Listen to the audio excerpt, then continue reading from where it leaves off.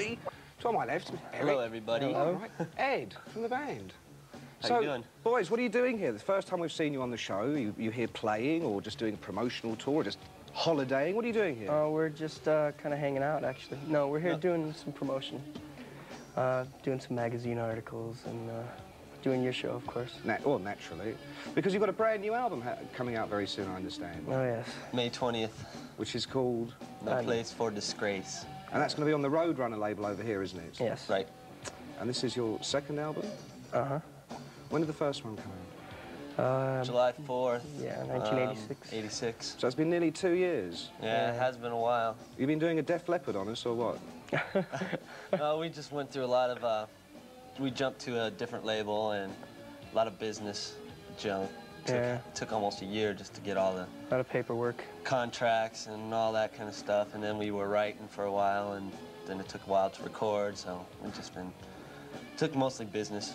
Took forever. So tell me about the new record. Is this the Flotsam and Jetsam people have come to expect? Is it very hardcore thrash metal? Or have you started to branch out a bit? Yeah, it's a lot heavier than the last album, even. I don't know, it's a little bit different because it doesn't have the Jason influence in it from the first album. We're talking about Jason Newsted, who's now with Metallica. Right. But it's still got the Flotsam feel to it. It's a lot heavier, though, a lot cleaner sounding. It's real melodic. We try and write melodic little hooks and stuff, things that people could go away humming, if you know, say. So did it make a big difference when Jason left the band then? I mean, did it completely alter things for you?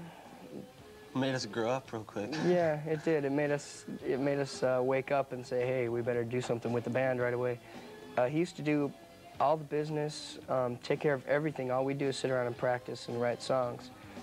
And now we've got to take charge of all the business, take charge of all the, all the touring and everything and all that stuff. So, quite right to give you something to do when you're not playing, won't it? Yeah, I mean, good. Of course. They expect everything, don't they, rockers? They want managers and things to sort things out for them. Musicians, they need such easy lives. We're lazy, hell. Anyway, listen, let's have a bit of music. We haven't got a Flotsam and Jetsam video yet, but we will have one soon. In the meantime, let's have a bit of Anthrax. This is Madhouse. Ed was about to leap in front of the camera. What, are you headbanging there, Ed? Yeah, I love Anthrax. Yeah? They're great.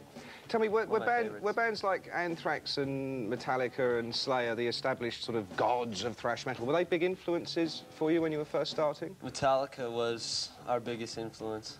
At the time, even when Jace, we were just like mesmerized by them. Yeah, they gave us pretty much our, I don't know, our goal as what kind of band we wanted to be. And our little direction, you would say. Yeah, just gave it our own little influences in there too. But yeah, I think they gave a lot of bands their own little direction actually in the end, didn't they, Metallica? Now look, are you boys going to be touring? Because it's all very well coming on to the greatest rock show on television, but are you going to be touring? Because this is what it's all about, isn't it? We start the European tour on the 28th of May, and that starts in some town in Germany that I couldn't pronounce, but...